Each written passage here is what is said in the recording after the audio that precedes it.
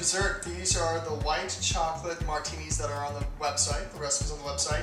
What we've done is I've drizzled the inside. Well, first thing I did is I rimmed the glass with homemade caramel sauce instead of the lime juice. Then rolled it in crushed chocolate salt. And then drizzled chocolate on the inside of the glass. And then it gets 3 Trees chocolate vodka, Godiva white chocolate liqueur, chocolate cream de cocoa. Is that right? And then heavy whipping cream and ice and shaked, and then I put a little chocolate silvers on top. And so it's going to be rich and thick and yummy. So here we go. Let's try this. Cheers.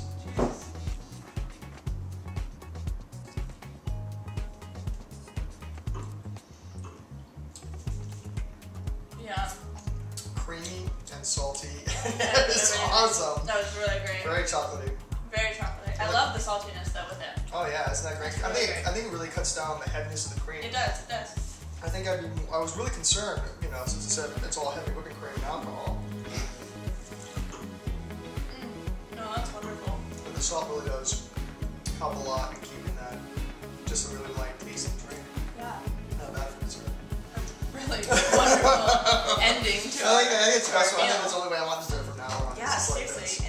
In a glass. In a glass with of a nice salt alcohol. rim. Beautiful. Gosh. I think that the chocolate salt might be one of my favorites then. It is. I think it's most versatile. I use it on everything. And plus, Yeah. it's a great showstopper. I mean, of course, you can't stop talking about chocolate salt. Yeah, It's like, definitely. And that's something new that not a lot of people get a chance to try. And to see it go from being on the chicken Yes. to now in this totally decadent dessert. Absolutely. Really Absolutely. Well, it's amazing where it starts off at. I mean, I start my salt. It comes out of this place called the Rio Famosa, which is southern Portugal. And it's this incredible nature preserve. And the marine biologists that were down in that area were trying to get this nature preserve back to life. And they're having problems with the flamingos not being healthy and a bunch of other things. And they realized the real problem was that there are these ancient, like 2,000-year-old salt pans, production sites that were created by the Romans that weren't being used. They were just overgrown with weeds and everything else. And the salinity in the nature preserve was too high. And they realized that the salt pans were a part of the ecosystem. So they had the salt pans up and running again in this nature preserve, and everything came back to life. The flamingos came back, the plant life got better. And so then they have all this incredible salt left over from production, because they did it the same way the Romans have for 2,000 years, which this wooden rakes of these pans, and the salt comes out just incredibly crystal clear and beautiful.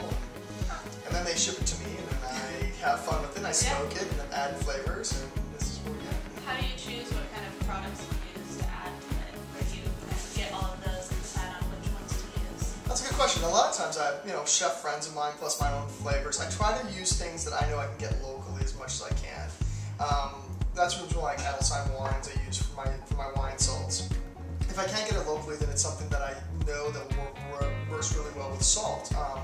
I know that lime juice works really well with salt. I know that chocolate works really well. I know olives works really well with salt. These are just naturals. And of course, as Lords of Salt, as a company, we're always inventing and working on new salts all the time. Yeah. But it depends upon the demand. I have a chef friend of mine who asked me to make mint salt because he likes to put it on his lambs. And so that's one of the salts I do in production was just for him. Now the difference between this salt and say Morton's table salt, the table salt, is table salt is mined. It's actually ground out of the ground. Big dirty chunks of rock taken from the ground. That's 99% pure sodium. They don't even ask me how they clean it. I don't know what chemicals they use. I have no idea, but they have to add like chemicals and anticoagulants and all this stuff to get that to your table. So it's completely, manufactured, and then they have to add iodine to it too. Where a lot of the salts that we get, especially like from the Rio Famosa, it's got awarded Progress to Nature, which is the French equivalent to organic, which means there's no industrial contaminants in it whatsoever. And there's no traces of magnesium and potassium that makes it a really clean salt. The difference between this and say a French grease salt is that grease salt, even though it's harvested the same way, they grate the bottom of their pans harder, and they don't control the quality of the water that goes in.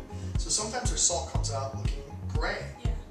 That can be anything from the clay in the pan to sediment from petroleum to any other kind of waste that's coming in through Brittany into their salts. So sometimes when you get salt grate, it smells fishy, like really fishy. And that's a problem. I mean, if it's smelling fishy, then it's not a really clean salt. Then there's something in there that's creating that smell. You should be careful of it. This salt comes out super white and clean because I just rake just the top layer off that bottom of that pan. And they always make sure they keep it super clean, then it dries in the Portuguese sun. It's fun. It's beautiful. One of the things I like about yours is that it comes in kind of its coarse sort of texture, and if you want to make something more of the texture of the table salt, then it's really easy to just grind up. But I think having it in its more natural state, I think is more appealing when you're just looking at it, but also it adds that sort of texture that we had on the scallops earlier. I think as a chef, it adds that versatility because you can always go smaller, you can't always go bigger. So once you get that small salt, what are you going to do with it? Exactly. But yeah, it just gives that. I leave large format just so that it has that versatility.